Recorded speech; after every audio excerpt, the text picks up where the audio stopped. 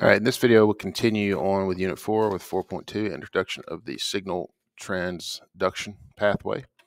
And so the signal transduction pathway, there are 3 stages to that, and the way that I like to think about it is like a phone call. So if my phone is ringing, that ringing is a signal. And when I receive that signal, I know exactly what that means. It means that my phone, there's someone that wants to talk to me. All right, so that would be the reception of that. And then there's a series of steps that go on in order for me to receive that message. I pick my phone up, I push the button that says answer the call, I pick the phone up to my ear. That is a series of processes, and even receiving that message, like someone is speaking to me, I'm hearing it, my brain is processing it. All right. And so then that is what we're going to call transduction. And then the next part of that is then the response. I have heard the signal, I've answered, and I've heard the message. Now I have to decide how I'm going to respond to that, and that is the response. And so those 3 parts of that pathway, here they are again: reception, receiving the message; transduction, transduction is basically converting that signal into a thing that can bring about a cellular response. And then the response is going to be usually making a protein. That response is that transduction is going to make its way into the nucleus to turn on some section of the DNA in order to make some sort of protein to do some sort of cellular thing. That is the way that cells operate, is by making proteins. And so that is going to usually be the end of this pathway, is to make a protein. A little bit more about transduction, just to add here. There's this process called phosphorylation, which is going to be, like ATP had that third phosphate, and when it put a phosphate on something, it turned it on. And so typically transduction is going to be a series of phosphorylation cascades, is what we're going to call it. It's kind of like if you have like a champagne fountain and you pour champagne into the top glass, eventually the top glass gets full and pours over into the other ones and starts to cascade down. And so a transduction cascade is one signal is going to turn on 2. Those 2 are going to turn on 4, and it's just going to get bigger and bigger and elicit a big response, typically by the cell. There's a way to, that's what that's called, is amplification. It's amplifying that signal. Think of transduction as like a relay. Someone knocks. My classroom is really long. I have on one end, I have my desk. On the far other end is the door, and someone knocks on the door. It's easy for me to just ask a student to go and answer the door for me. That is a relay, rather than me doing that. So that would be an example of that. So a little bit about reception. Signaling begins with the recognition of a chemical messenger, and that chemical messenger is generically called a ligand. And so a ligand is just any type of chemical messenger. But obviously there are specific names for ligands, but ligand is just a generic term. And usually some sort of small molecule, a peptide, like 1 or 2 amino acids, some sort of bigger protein. There's a lot of things it could be, honestly.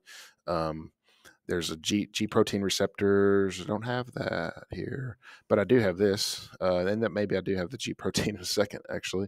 And so this shows you the ligand-binding domain. And what it's just showing you is that this ligand and this binding site are specifically made for one another.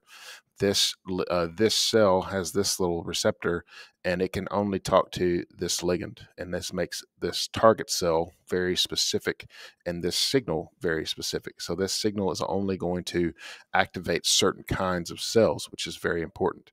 And there's my G protein. And so again, here you go. You have a messenger, and this receptor is going to receive that, and that's going to cause it to activate this G protein, and that G protein is going to go do something else, which would be part of that whole transduction sort of thing. Some signals are received on the cell membrane, like you see here, just like we talked about. These are typically non-steroidal type hormones. They're non-steroid, meaning they are not they're not fat soluble, and so they don't like fat.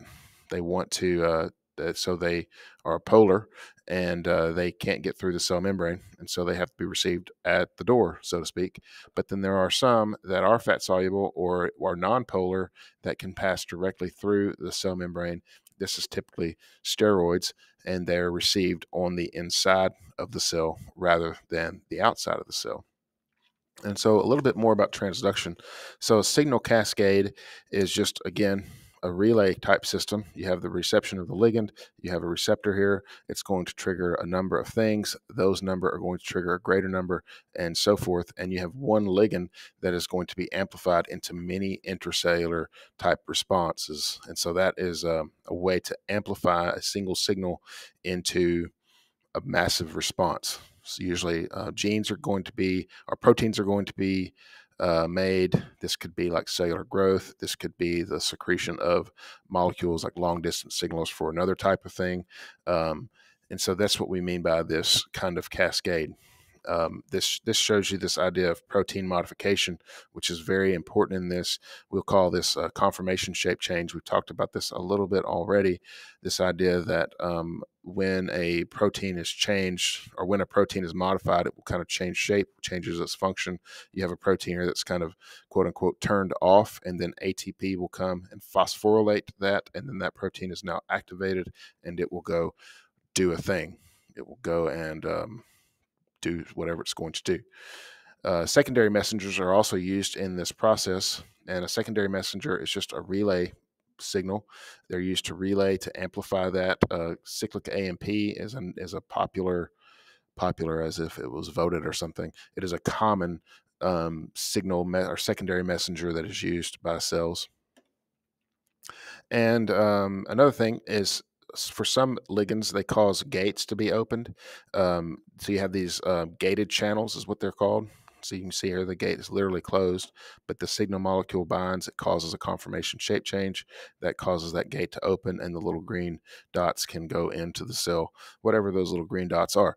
This is an example of this would be like a neurotransmitter or something along those lines. Or so a neurotransmitter binds, causes a sodium channel to open, sodium goes in, elicits a cellular response, which is typically furthering a neurotransmitter or neural response, like an electrical response. But that's just one example upon many that we could talk about here. So the big idea here is, just going back up to the top, receive, and then transduction. You have this signal kind of pathway, and at the end there's some sort of cellular response continuing the message, making a protein, secreting some kind of molecule. There could be any number of cellular responses that are going to be initiated, but these three steps are how that is started.